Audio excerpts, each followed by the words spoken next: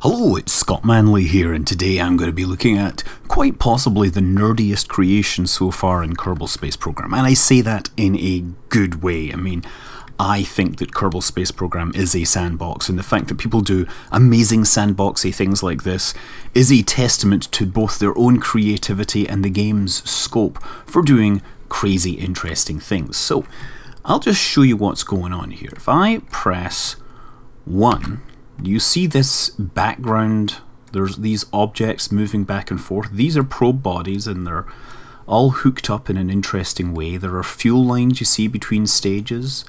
On this side you have another probe body with fuel tanks attached and it is hooked up. So after pressing 1 and letting these move, you'll see that this light is now illuminated. And we have 2 engines. So if I throttle up, watch what happens. We get one of them burning. Now if I press 2, we get another motion of things moving around, and after everything's stopped moving I can throttle up and that engine is firing.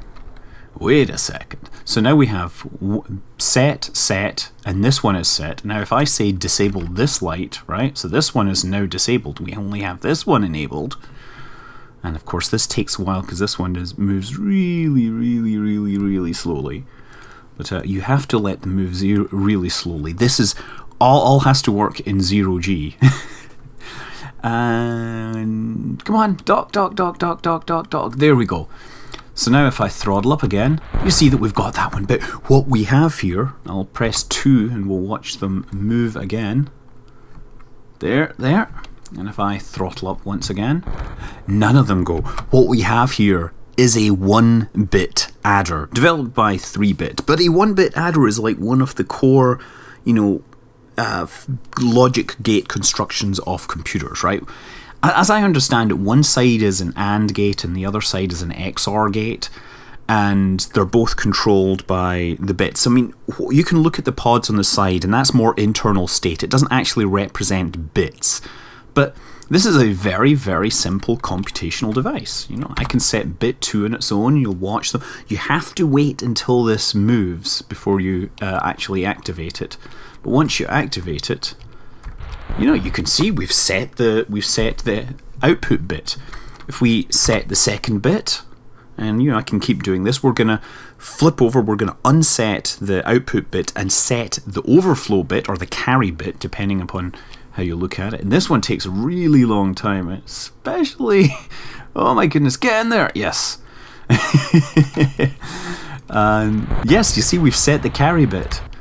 Marvelous, isn't it? So yeah, quite possibly the slowest computational device in the world, but I hear that he is working on a 4-bit device, which I can't wait to see, especially since I've had a lot of fun with this, trying to, sometimes I've reloaded this and found that the probes had floated out.